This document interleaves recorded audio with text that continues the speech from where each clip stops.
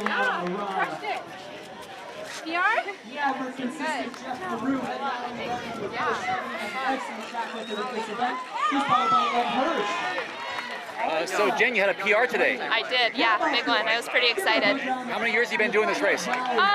This is my seventh time doing it. Okay. Yeah. Okay. So I've been doing it since I was in high school. It's my very first triathlon. I did it on a mountain bike. Yeah. Oh my gosh.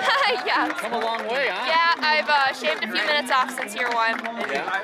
So So how was your race today, personally? Besides the PR. it was really good because I wasn't very confident going into it. I had like 10 days being sick, so I was not sure how today was going to go. I knew it was going to be a grab bag. It could be really good or really bad.